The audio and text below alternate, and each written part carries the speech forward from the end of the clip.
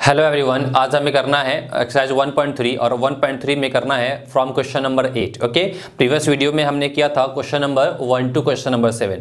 ठीक है, तो चलिए देखते हैं क्वेश्चन नंबर 8।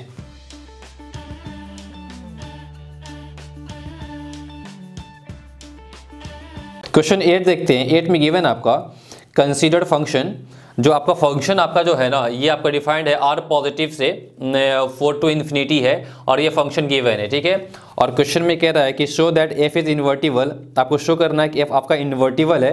उसके बाद इसमें कह रहा है कि with the inverse F inverse of F given by F inverse y equal to under to y minus का 4 where are positive is the set of all non negative real numbers. ठीक है, मतलब ये हमारा जो एफ इनवर्स y है, root में क्या y-4 है, और आपका जो यहाँ पे r पॉजिटिव है ना, वो r पॉजिटिव आपका all non negative real number. तो नॉन निगेटिव बोला ना यहाँ पे, तो ये हमारा ऑल पॉजिटिव और जीरो, जो रियल नंबर आर पॉजिटिव है उसमें जीरो भी आएगा और सारे के सारे पॉजिटिव रियल नंबर्स आएंगे। ठीक है, देखिए यहाँ पे प्रीवियस वीडियो मैंने बताया था कि एक क्वेश्चन में ऐसा करवाऊंगा जिसमें हम उसका इन्वर्टिबल 1 ऑन 2 के थ्रू प्रूफ करके दिखाऊंगा और गॉफ ऑफ फॉक के थ्रू करके दिखाऊंगा। ठीक है ना, मैं पहले गॉफ फॉक के थ्रू करके दिखा रहा हूँ, उसके बाद 1 ऑन 2 के थ्रू करके दिखा दूंगा। उसके बाद आपको जो बेस्ट लगता है, जो सिंपल आपकी लगता है, उसको फॉलो कर सकते हैं। ठीक है ना, बट मैं यहाँ पे थोड़ा सा स्पीड मेंटेन करूंगा। एक बात याद रखेंगे, ये आप जब देख रहे हैं वीडियो, तो इसका इन्वर्टिबल जो फंक्शन है, इसका इंट्रोडक्शन जो था पार्ट 8, अगर आप डायरेक्ट यहाँ से देख रहे होगे तो हो सकता है कि कुछ पॉइंट्स आपको समझ में ना आए। अगर आपने एक कंटिन्यूटी के साथ पूरा पीछे से आप वीडियो देख रखे हैं, इसका पार्ट 8 पार्ट 9, ठीक है ना, फिर आप ये देख रहे होंगे तो फिर आपको परेशानी नहीं होगी। ठीक है ना, तो चलिए हम यहाँ पे करते हैं। तो यहाँ पे हमारा एफ एक्स इक्वल टू में क्या है, x² + 4 है। बिल्कुल केयरफुली देखेंगे, है ना।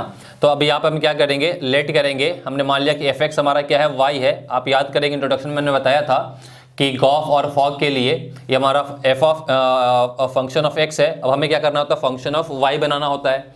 तो एफ एक्स की वैल्यू कितनी हमारे को है, यहाँ पे x² + 4 is equal to Y. तो यहाँ से x² आपका कितना हो गया, y-4। तो x की वैल्यू हो गई प्लस माइनस का अंडर रूट y-4। ठीक है ना, अब यहाँ पे प्लस में भी है माइनस में भी है, बट एक बात याद रखेंगे, ये हमारा पॉजिटिव होगा। पॉजिटिव इसलिए पॉजिटिव होगा क्योंकि हमारा x नेगेटिव हो नहीं सकता है, कि x हमारा क्या है, r पॉजिटिव है। ठीक है ना, यहाँ पे मेंशन कर देंगे आप कि x आपका जो है ना इक्वल नहीं होगा माइनस में y-4 से, क्योंकि आपका x जो है बिलोंग कर रहा है r पॉजिटिव में। ठीक है, इतनी बातें, इसमें कोई परेशानी आपको नहीं होनी चाहिए। ठीक है ना, अगर ये r पॉजिटिव नहीं होता ना, तो फिर ये इन्वर्स नहीं होता। सिर्फ रियल नंबर होता तो इन्वर्स आपका होता ही नहीं। ठीक है, ये सारी चीज़ें क्यों नहीं होता है, क्या वजह है, बताई जा चुकी हैं पहले। ठीक है ना, एक ही पॉइंट को बार बार रिपीट करना सही नहीं लगता है।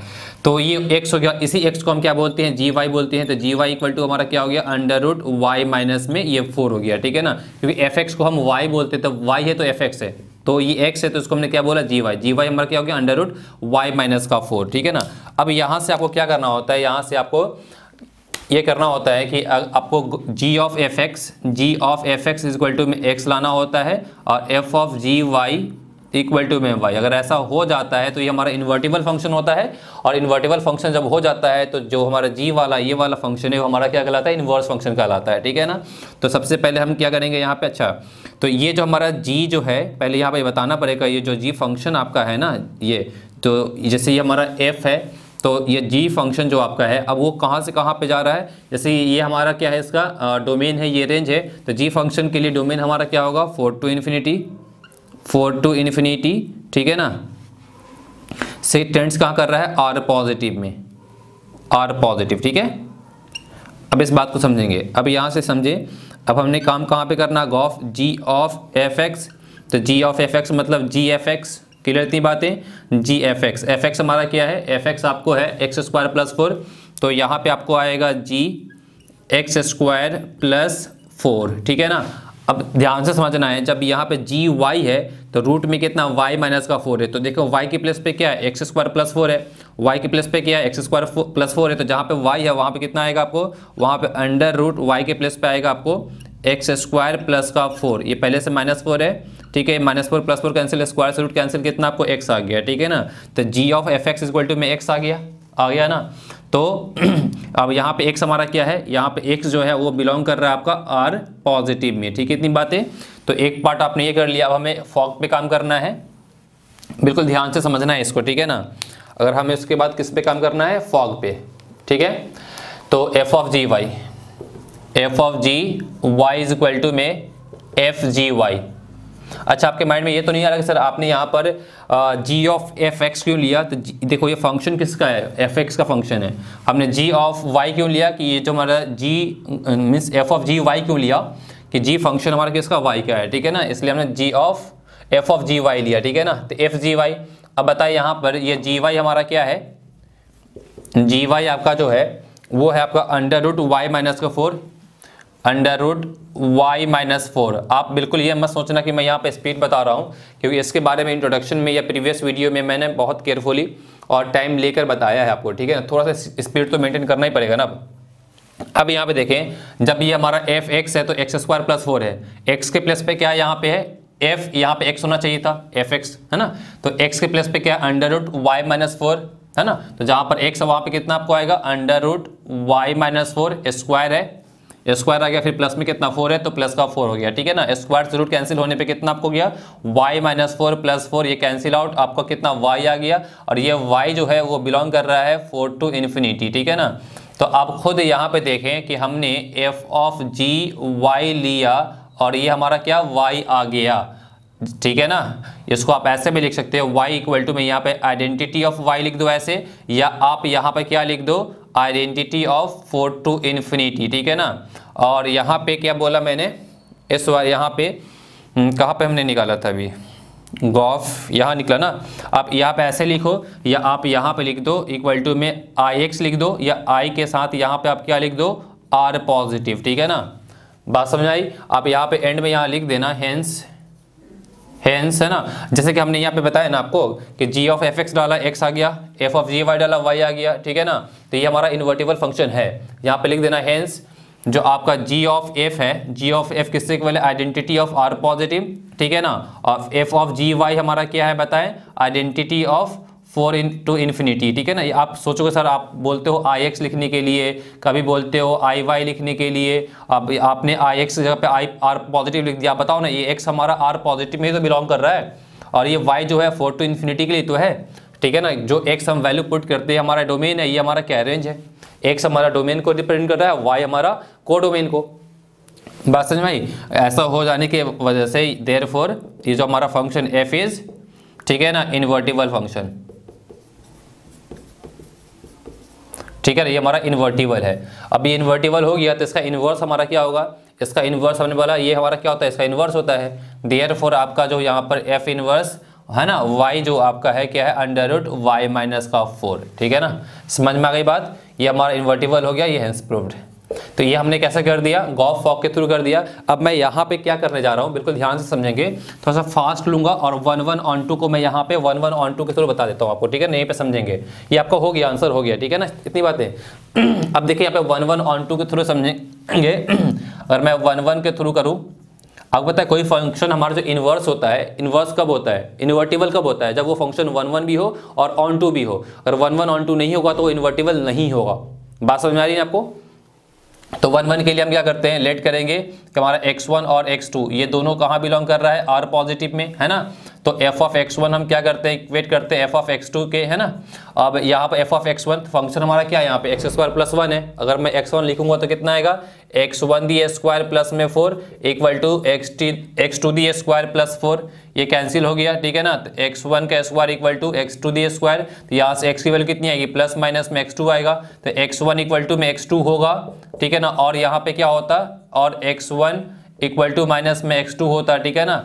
बट ये वाला पोर्शन हम लिख ही नहीं सकते हैं, यहाँ पर साइड में लिख देंगे but x1 not equal to minus में x2। रीजन आप दे देना कि यहाँ पे x1 और x2 दोनों कहाँ बिलोंग कर रहा है? दोनों हमने माना कि r पॉजिटिव में बिलोंग कर रहा है, ठीक है ना, r पॉजिटिव में, ठीक है। देखो एक बात मेरी बिल्कुल ध्यान से समझेंगे, आप मत सोचना मैं फास्ट करवा रहा हूँ। इसके बारे में 1 1 का ऊपर में कंप्लीट एक्सरसाइज 1.2 अपलोड की जा चुकी है, इसका इंट्रोडक्शन अपलोड किया जा चुका है।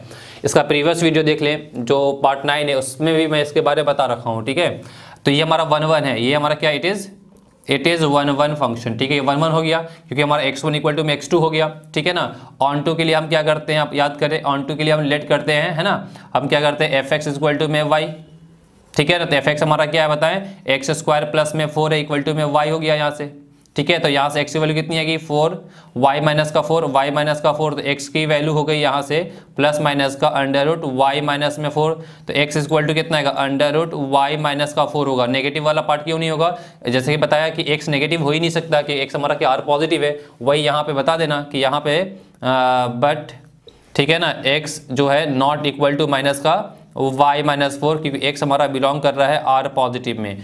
अब ये x इक्वल टू में y माइनस का 4 है, ये हमारा ऑन टू कब होगा, जब y की हर एक वैल्यू के लिए हमारे को x मिलना चाहिए। तो हम यहाँ मेंशन करेंगे for all y belongs to, y कहाँ बिलोंग कर रहा है, y बिलोंग कर रहा है 4 टू इन्फिनिटी, ठीक है ना, ये 4 टू इन्फिनिटी है ना, ये 4 से लेकर इन्फिनिटी। अगर यहाँ 4 पुट करोगे तो 4 माइनस 4 कितना आएगा 0, x हमारा 0 होगा क्योंकि x हमारा क्या है आर पॉजिटिव है। आर पॉजिटिव के बारे में क्वेश्चन में क्या लिखा है आपको, ये हमारा नॉन नेगेटिव रियल नंबर है तो 0 आएगा। अब आर 4 से बड़ा यहाँ पे कुछ भी y की वैल्यू पुट करो, 5 पुट करो तभी पॉजिटिव, 6 पुट करो तभी पॉजिटिव, है ना, मतलब 4 या 4 से ऊपर वैल्यू पुट करते चले जाओ x आपको मिलता चला जाएगा। मतलब आपने ये हमारा क्या है, ये r पॉजिटिव है, ये हमारा 4 टू इन्फिनिटी है, ठीक है ना, ये हमारा x है, ये y है, y की जो भी वैल्यू पुट करोगे ना पीछे यहाँ पे इमेज मिलेगा, ठीक है ना। तो ये अगर इधर के सारे एलिमेंट का प्री इमेज मिलता है तो उसको क्या बोलते हैं, ऑन टू फंक्शन बोलते हैं। मतलब यहाँ पे जितने भी एलिमेंट है, y के जितने भी एलिमेंट सबका प्री इमेज मिल रहा है, इसका मतलब ये हुआ कि ये जो हमारा ये 4 टू इन्फिनिटी जो हमारा कोडोमेन है, वो कोडोमेन किससे इक्वल हो गया, रेंज से इक्वल हो गया। अगर कोडोमेन हमारा रेंज से इक्वल हो जाता है उसको हम क्या बोलते हैं, उसी को तो ऑन टू फंक्शन बोलते हैं, है ना। बता चुका हूं पहले, फिर ही बता देता हूं आपको, देखो आप, है ना, 1 2 3 मान लो ये है, ये ABC है, ठीक है। अब बताएं ये हमारा 1 1 भी है, बिल्कुल है, ये हमारा ऑन टू है, बिल्कुल है। ऑन टू क्यों है कि जो कोडोमेन में जो एलिमेंट है रेंज भी हमारा वही है, इसलिए हमारा क्या ऑन टू है। बट मैं यहाँ पे डी कर देता ना, अब ये हमारा ऑन टू नहीं होता, ये हमारा इन्वर्टिबल फंक्शन नहीं होता, क्योंकि हमारा रेंज हमारा ABC है बट कोडोमेन ABCD है, रेंज हमारा कोडोमेन से इक्वल नहीं हुआ, तो इधर से फंक्शन बनेगा बट इधर से वापस फंक्शन नहीं बनेगा, फिर ये इन्वर्टिबल नहीं होगा क्योंकि हमारा ये ऑन टू फंक्शन नहीं कहलाएगा। अब ये हमारा क्या है 1 1 भी है, ऑन टू भी है, अब ये हमारा इन्वर्टिबल है। तो ऑन टू क्यों है, क्योंकि हमारा यहाँ पर रेंज और कोडोमेन दोनों इक्वल है। ये सारी चीजें डिटेल में बता चुका हूँ पहले, ठीक है ना। तो for all y belongs to this, x हमारा क्या कर रहा है, बिलोंग कर रहा है r पॉजिटिव में, ठीक है ना। देयरफॉर चाहे आप लिख देना वी नोटिस्ड दैट जो आपका रेंज है वो रेंज इक्वल है कोडोमेन से, इसलिए आपका क्या है ये ऑन टू फंक्शन है, इट इज ऑन टू, तो it is both 1 1 and on to, therefore it is invertible function, ठीक है। ये हमारा इन्वर्टिबल फंक्शन है। जब ये इन्वर्टिबल फंक्शन हो गया उसके बाद इन्वर्स हमारा निकालना है, कुछ नहीं करना इन्वर्स के लिए। इन्वर्स अगर निकालना हो तो लेट क्या करना है, fx इक्वल टू में y, है ना, जो हालांकि ये जो फंक्शन है ये तो आपका इन्वर्टिबल फंक्शन है, ठीक है ना, आप निकालेंगे वहाँ इन्वर्स निकल जाएगा, ठीक है ना, आपको कोई दिक्कत नहीं है। तो 1 1 ऑन टू के थ्रू करना चाहते हो तब भी कर सकते हो, या इसके थ्रू करना चाहते हैं तो भी आप कर सकते हैं, कोई बड़ी बात नहीं है, ठीक है। इतनी बातें इसे नोट डाउन कर लें। इसके बाद एक बात याद रखेंगे, बहुत ही इंपॉर्टेंट क्वेश्चन है ये, ठीक है ना। जैसे ये क्वेश्चन हो गया, क्वेश्चन नंबर 9 हुआ, इसका ना 95% चांसेस होते हैं कि बोर्ड एग्जामिनेशन में इस टाइप के क्वेश्चन पूछे जाएं। आप याद करना कि मैंने जब इंट्रोडक्शन करवाया था पार्ट 8 तो उसमें मैंने एग्जाम्पल 25 करवाया था, ठीक है ना। एग्जाम्पल 25 भी मोस्ट इंपॉर्टेंट है, आप देख लेना उस एक्सरसाइज में, ठीक है ना, सॉरी उस वीडियो में पार्ट 8 में, ठीक है, इंट्रोडक्शन मैंने कराया था। चलिए इसे आप नोट डाउन कर लीजिए। क्वेश्चन 9 देखते हैं। क्वेश्चन 9 मोस्ट इंपॉर्टेंट क्वेश्चन है ये, और ये बोर्ड पॉइंट ऑफ व्यू से भी बहुत ही इंपॉर्टेंट क्वेश्चन है, ठीक है। क्वेश्चन में आपका गिवन है कि आपका फंक्शन जो है r पॉजिटिव टू ये डिफाइंड है आपका -5 टू इन्फिनिटी, और फंक्शन आपका ये गिवन है। अब आपको यहाँ पे शो करना है कि f हमारा इन्वर्टिबल है with f inverse y equal to root में y प्लस 6 माइनस 1/3, ठीक है ना। तो देखिए यहाँ पे मैंने पहले से सॉल्व करके इसलिए रख दिया ना कि आपका टाइम सेव हो। मैं ऑलवेज कोशिश करता हूँ कि वीडियो की लेंथ कम हो, फिर भी वो 40 45 50 मिनट्स हो ही जाते हैं, ठीक है। और वैसे भी इस टाइप का क्वेश्चन मैंने इंट्रोडक्शन में करवा दिया था आपको पार्ट 8 में, ठीक है। इसको समझेंगे, कोई बड़ी बात नहीं, बहुत ध्यान से समझ में आपको आ जाएगा। ये हमारा, मैं इसको गॉफ और फॉग के फॉर्म में लेके चला हूँ, ठीक है। देखिए ये हमारा fx फंक्शन गिवन है, ठीक है ना। तो आपको इसमें पहला टारगेट क्या करना होता है, जब ये fx है तो हमें gy निकालना होता है। क्या निकालना होता है, gy निकालना होता है। तो gy निकालने के लिए हमने ये जो फंक्शन हमारा देखा मैंने कि फंक्शन हमारा 9x स्क्वायर प्लस में 6x माइनस का 5 है, इससे मैंने कंप्लीटिंग द स्क्वायर जो क्लास 10th में आपने पढ़ा था, ठीक है ना, कंप्लीटिंग द स्क्वायर, उस मेथड से मैंने इसको कंप्लीटिंग द स्क्वायर के फॉर्म में कर दिया। आपको पता है ना, अगर मैं सपोज यहाँ बता रहा हूँ a plus be the whole square क्या होगा आपको, a square plus 2ab plus B square, ठीक है ना। तो ध्यान से देखें, इस वाले पैटर्न को मैं यहाँ पे बनाने की कोशिश किया हूँ, ठीक है।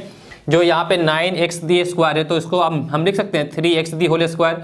इसे ओपन करेंगे तो 9x स्क्वायर ही आएगा, ठीक है ना। तो ये 3x का स्क्वायर आ गया, तो हमने मान लिया कि हमारा क्या a हो गया, a का स्क्वायर। a का स्क्वायर होने के बाद हमें प्लस में 2ab मीन्स 2 चाहिए, ठीक है। इसके प्लस में हमें क्या चाहिए, 2ab, तो 2 आ गया। और a हमारा क्या 3x से 3x आ गया, इसको इससे मल्टीप्लाई करो कितना आएगा, 6x आ जाएगा। तो b के प्लस पे क्या आना चाहिए, 1, तो हमने इंटू में 1 कर दिया, ठीक है ना।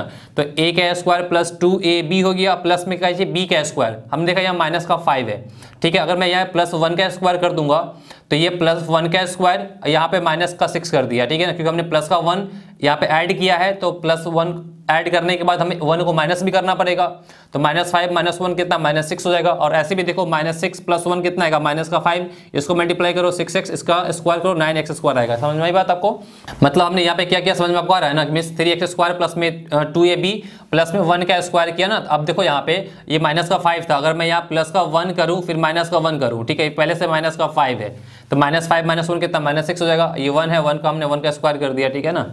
और ऐसे भी देखिए आप इसमें से इसको माइनस करेंगे माइनस का 5 ही होगा, ठीक है। अब ये यहाँ से लेकर यहाँ तक बन गया आपको a plus be the whole square वाले पैटर्न पे। तो a के प्लस पे क्या 3x है, प्लस b के प्लस पे क्या 1 है, तो a plus be the whole square, इसे एक्सपेंड करेंगे तो इतनी वैल्यू आएगी, ठीक है। ये माइनस में 6 हो गया, तो fx इक्वल टू हमारा ये फंक्शन हो गया, ठीक है ना। अब हमने मान लिया कि हमारा fx क्या हमारा y है, ठीक है। fx हमारा क्या यहाँ पे ये वैल्यू, तो fx की जगह पे हमने ये वैल्यू यहाँ पे लिख दी इक्वल टू में y, माइनस y को शिफ्ट किया, प्लस का y 6 हो गया यहाँ पे, ठीक है ना। उसके बाद स्क्वायर को शिफ्ट करने में कितना आएगा, प्लस माइनस का अंडर रूट y प्लस में 6 आएगा, ठीक है। ये प्लस का 1 है, प्लस का 1 शिफ्ट करने पे कितना आपको आएगा, माइनस का 1, और जो 3 मल्टीप्लाई में 3 डिवाइड में आ जाएगा, ठीक है। इतनी बातें। अब x की वैल्यू प्लस में भी है और माइनस में भी है, ठीक है ना। बिल्कुल ध्यान से समझना है, x हमारा नेगेटिव हो ही नहीं सकता, क्योंकि x हमारा क्या r पॉजिटिव है, r पॉजिटिव मतलब पॉजिटिव वैल्यू है, नेगेटिव हो नहीं सकती है, ठीक है ना। तो एक बार हमने क्या किया, पॉजिटिव लेके चला, ये पॉजिटिव, ये माइनस का 1 अपॉन में 3, बात समझ आपको आ रही है। बट ये पॉसिबल नहीं है, ये नेगेटिव, मतलब ये दोनों नेगेटिव होने पे अगर यहाँ से मैं माइनस कॉमन निकालूंगा तो ये वैल्यू नेगेटिव हो जाएगी। और x हमारा नेगेटिव हो नहीं सकता है, क्योंकि x हमारा कहाँ बिलोंग कर रहा है, r पॉजिटिव में बिलोंग कर रहा है, ठीक है। इतनी बातें। अब x हमारा इतना हो गया, x हो जाने के बाद हमने x हमारा क्या रूट में y प्लस 6 माइनस 1/3, और x को हम क्या gy बोलते हैं, तो gy हमारा इतना हो गया। और ये फंक्शन जो हमारा है वो डिफाइंड कहाँ पे है, g -5 टू इन्फिनिटी से आपको r पॉजिटिव है ना। आपको पता ना इन्वर्टिबल निकालते हैं, अभी हमारा फंक्शन ऐसे डिफाइंड है, ठीक है, fx है तो ऐसे डिफाइंड है। जब gy होगा तो यही उसका उल्टा हो जाएगा, ये जो हमारा को डोमेन है वो पहले आ जाएगा, जो हमारा डोमेन है वो बाद में चला जाएगा, ठीक है। इतनी बातें। अब इसके बाद हमें क्या निकालना होता है, गॉफ निकालना होता है, g ऑफ fx को हमें x लाना होता है, तो g ऑफ fx मतलब कितना, gfx हो गया, ठीक है ना। इतनी बातें। अब fx हमारा क्या है, देखो यहाँ पे fx हमारा यहाँ पे है, fx हमारा क्या है 3x + 1 दी स्क्वायर माइनस 6, तो जहाँ पे आपका fx है वहाँ पे हमने 3x + 1 दी स्क्वायर माइनस 6 पुट कर दिया। इतनी बातें क्लियर है। अब ध्यान से समझेंगे, अब ये gy के प्लस पे आ गया, ये हमारा क्या gy है तो क्या under root y plus 6 minus का 1 है, ठीक है ना। जब gy है तो under root y plus 6 minus 1 है, तो यहाँ पे भी अंडर रूट आएगा, ये y की वैल्यू आएगी, फिर प्लस में 6 माइनस 1 है ना। y हमारा क्या है, देखो y के प्लस पे क्या है, y के प्लस पे ये पूरी वैल्यू है, तो जहाँ पे y था वहाँ पे कितना आ गया 3x + 1 का स्क्वायर माइनस 6, और उसके बाद ये पहले से प्लस में 6 था, प्लस का 6 है, ये -1 है, ये माइनस का 1 है, अपॉन में 3 है। मैं फिर से बताना चाहता हूँ, ठीक है ना, यहाँ पे आप कन्फ्यूज हो सकते हैं। इस पूरे को ये gy है, ये gy के प्लस पे है ना। जब gy था तो रूट में y प्लस 6 माइनस 1 था, ठीक है ना। तो y को भूल जाओ, इस वाले पोर्शन को भूल जाओ। हमारा y के प्लस पे प्लस में 6 है, ये प्लस का 6 है, ये -1 है, ये -1 है, अपॉन में 3 है, अपॉन में 3 है। अब यहाँ पे y था ना, तो gy है तो यहाँ y है, तो gy के प्लस पे पूरी वैल्यू है, तो ये पूरी y के प्लस पे आ गई वैल्यू, ठीक है ना। अब देखिए यहाँ से आपको क्या होगा, यहाँ पे ये -6 + 6 कैंसिल हो जाएगा, ये कैंसिल हो गया, क्लियर इतनी बातें। जब ये कैंसिल हो जाएगा तो ये स्क्वायर से रूट कैंसिल होने पे कितना आएगा 3x + 1 3x + 1 आ गया, ठीक है ना। ये -1 था, -1 अपॉन में 3, -1 + 1 कैंसिल होने पे कितना आएगा 3x/3, ये 3 से 3 कैंसिल हो गया तो कितना आ गया आपको x आ गया है ना। मतलब g ऑफ fx हमारा कितना x आ गया, तो g ऑफ fx x आ गया, मतलब हमारा गॉफ जो हो गया हमारा क्या हो गया IR हो गया, r पॉजिटिव, क्योंकि x हमारा कहाँ बिलोंग करता है r पॉजिटिव में, है ना। मतलब ये हमारा ix हो गया, आप यहाँ पे ix लिख दो ऐसे, या आप IR पॉजिटिव लिख दो, बात एक ही है, ठीक है। इतनी बातें। तो g ऑफ f हमारा क्या हो गया IR पॉजिटिव हो गया। अब हमें किस पे काम करना होता है, फॉग पे, तो f of gy equal to में कितना है fgy होगा, ठीक है ना। अब gy क्या हमारा, gy फंक्शन हमारा यहाँ पे है रूट में y प्लस 6 माइनस 1/3, तो इसके प्लस पे क्या है रूट में y प्लस 6 -1/3 है ना। मैं कुछ नहीं किया, जी वाई के प्लेस पे जी वाई की जो भी वैल्यू थी हमने यहाँ पुट कर दी। अब देखो ये एफ एक्स हो गया, ये पूरा का पूरा किसके प्लेस पे, ये पूरा का पूरा एक्स के प्लेस पे है। जब हमारा यहाँ पे देखो एफ एक्स है तो 3x + 1d² - 6 है। अब बताओ ये जो यहाँ पे हमारा x है, जहाँ पे हमारा x है, इस x के प्लेस पे क्या है, इस x के प्लेस पे है रूट में y + 6 - 1/3। मतलब ये हुआ कि यहाँ पे 3 रहेगा, 1 रहेगा, स्क्वायर रहेगा, -6। जहाँ पर x है वहाँ पे ये पूरी वैल्यू आ जाएगी, वही हमने यहाँ किया। 3 था, देखो ये 3 है, x की जगह पे कितना आ गया, ये पूरी वैल्यू x के प्लेस पे आ गया, ठीक है। फिर प्लस में 1 था, प्लस में 1 इस पूरी का स्क्वायर है, पूरी का स्क्वायर माइनस में 6, ठीक है ना। इतनी बातें क्लियर। ये 3 कैंसिल हो गया, ठीक है। तो यहाँ पे क्या बचा, रूट में y + 6 - 1, ठीक है। फिर प्लस का 1, इसका स्क्वायर माइनस में 6, ये -1 + 1 कैंसिल हो गया, ठीक है ना। अब यहाँ पे क्या बचा, रूट में ये इसका स्क्वायर है माइनस का 6, स्क्वायर से रूट कैंसिल होने पे y + 6 - का 6 ये कैंसिल हो गया। तो यहाँ पे y आ गया, मतलब f(g(y) है ना, जो वैल्यू पुट किया हमारा वो आ गया ना। ये हमारा क्या, आइडेंटिटी ऑफ y आ गया। समझ में बात आपको आ रही है। तो इसका मतलब f(g(y) हमारा कितना y हो गया, मतलब f(g) कितना हो गया, आइडेंटिटी ऑफ, आप यहाँ पे ना आइडेंटिटी ऑफ y भी लिख सकते हो, कोई दिक्कत नहीं है, ठीक है ना। तो आइडेंटिटी y बिलोंग कहाँ कर रहा है, ये y बिलोंग कर रहा है -5 to ∞ पे, x हमारा यहाँ बिलोंग करता है, y यहाँ बिलोंग करता है, ठीक है ना। हेंस हमारा g of fx i r positive हो गया और फॉग हमारा i -5 to ∞ हो गया। देयरफॉर f हमारा क्या, इन्वर्टिबल हो गया। तो f इनवर्स y जो हमारा है, इसके वजह से हमारा ये हमारा इन्वर्टिबल हो गया। अब f इनवर्स y लिखो या f इनवर्स x के फॉर्मूले को बात देखी है, ठीक है, ये बताई चुका मैं पहले आपको। हमें इन्वर्टिबल प्रूफ करना था, मेन हमें ये प्रूफ करना था, हमारा ये प्रूफ हेंस प्रूफ हो गया, ठीक है ना। ये हमारा इन्वर्टिबल है। क्लियर थी बातें, समझ में आ गया ना आपको।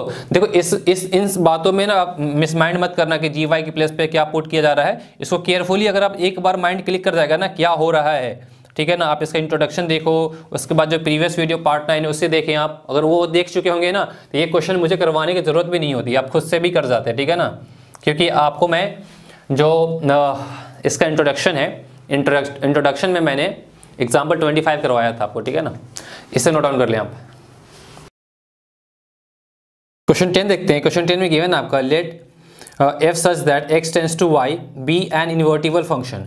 इसमें आपने लेट किया है कि जो आपका f जो फंक्शन है वो आपका इन्वर्टिबल फंक्शन है, तो show that f has unique inverse. तो आपको बताना है कि f आपका जो है ना वो यूनिक इन्वर्स है। आपको एक बात बता देना चाहता हूँ, आपको पता है ना कि अगर कोई फंक्शन हमारा इन्वर्टिबल है तो उसका यूनिक इन्वर्स ही होगा। अगर मान लो ये 1 2 3 है, ये a b c है, ठीक है ना। अगर ये फंक्शन यहाँ से ये फॉर्म हो रहा है, ठीक है, अगर ये इन्वर्टिबल होगा ना तो ये एक हमारा यूनिक इन्वर्स देगा। यूनिक इन्वर्स मतलब समझ रहा हो ना कि यहाँ पे a का एक प्री इमेज है, b का एक ही प्री इमेज है, c का एक ही प्री इमेज है। ऐसा नहीं हो कि यहाँ का डिफरेंट प्री इमेज बनेंगे, ऐसा नहीं है, ठीक है ना। तो अगर ये इन्वर्टिबल है तो ये हमारा यूनिक इन्वर्स होगा। तो देखो यहाँ पे मैंने क्या बताया कि आपका fx जो आपका है x टेंड्स टू y है, ठीक है ना। हमने लेट कर लिया, हमने इसमें क्वेश्चन में गिवन है कि फंक्शन आपका इन्वर्टिबल फंक्शन, इसका मैंने मान लिया, ठीक है ना।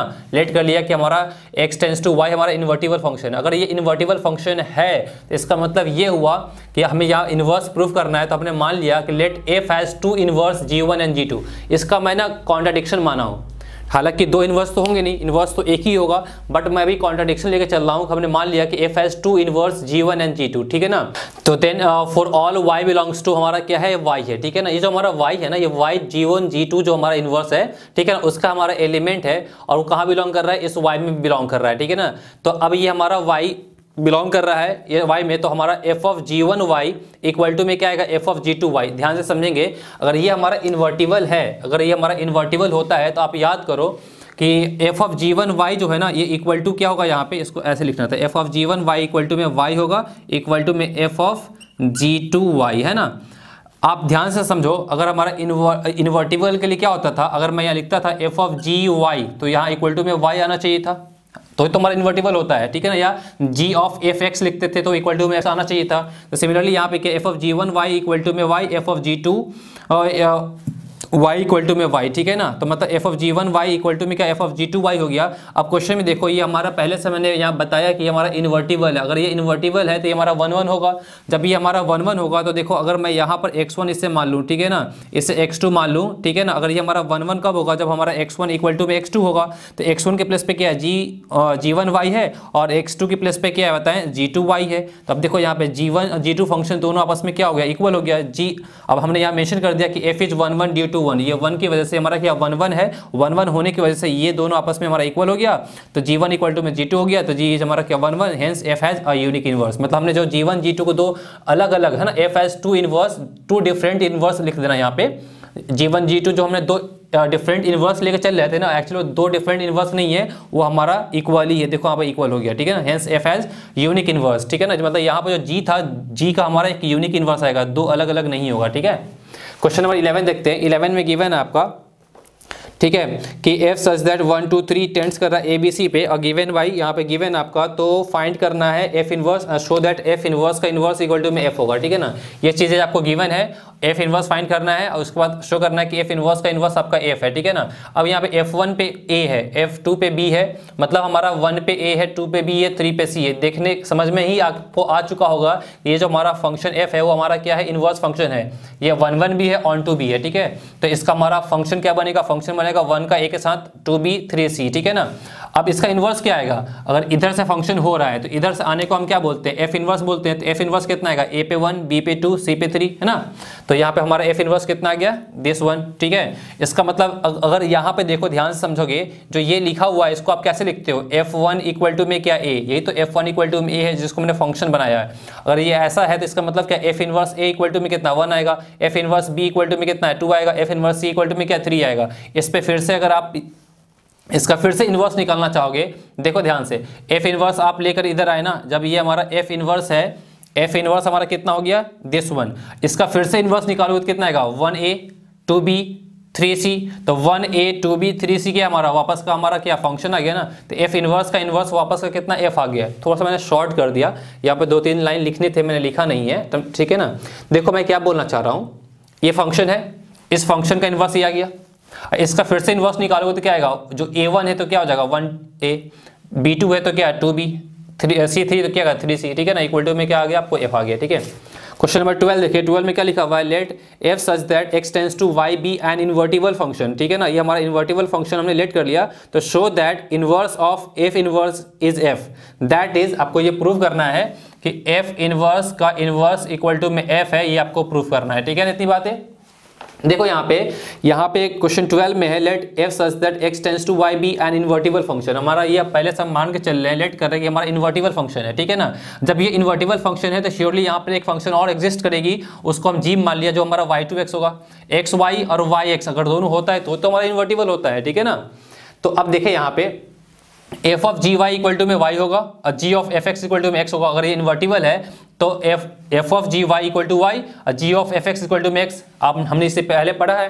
तो g विल बी, इस वाले केस में g will be the inverse. अगर आप देखो यहाँ पे, अगर ये हमारा 1 1 ऑन 2 दोनों है, इनवर्स फंक्शन है, तो f जो है g का क्या होता है, इनवर्स होता है, g जो होता है f का इनवर्स होता है ना। तो g will be the inverse of f, इसको हम कैसे रिप्रेजेंट करेंगे, g इक्वल टू में f इनवर्स, ठीक है ना। And f will be the inverse of g, f हमारा क्या होगा, इनवर्स ऑफ g होगा, ठीक है ना। तो उसको कैसे रिप्रेजेंट करते हैं, g इक्वल टू में f इक्वल टू में g इनवर्स, ठीक है ना। अब बिल्कुल ध्यान से समझेंगे, यहाँ पे f इनवर्स इक्वल टू में g है, तो f inverse equal to g हमने फ्रॉम फर्स्ट ले लिया। अगर मैं इसका फिर से इनवर्स लगाऊंगा तो f इनवर्स का हमारा फिर से क्या इनवर्स आएगा, तो यहाँ पे कितना आएगा, g का इनवर्स आएगा। अब देखो g इनवर्स हमारा क्या है, f है, तो g इनवर्स हमारा कितना f आ गया, तो f इनवर्स का इनवर्स कितना f आ गया, हेंस प्रूव्ड हमारा हो चुका है, ठीक है ना। यहाँ पे आप इसको 2 लिख करना, यहाँ लिख देना फ्रॉम 2, ठीक है ना। ये यहाँ से हमने फ्रॉम 2 से इसे लिया है। बात समझ में आपको आ रही है ना, कुछ नहीं, बहुत सिंपल है। ये इन्वर्टिबल है तो ये एग्जिस्ट करेगी, f of ji Y equal to में y होगा, क्योंकि हमारा इन्वर्टिबल है, Gauff ji of F x जो पुट करते हैं वही हमारा आउटकम्स आइडेंटिटी बनता है, ठीक है ना। और इन्वर्टिबल है तो f हमारा g का इन्वर्स होगा और g हमारा f का इन्वर्स होगा, है ना।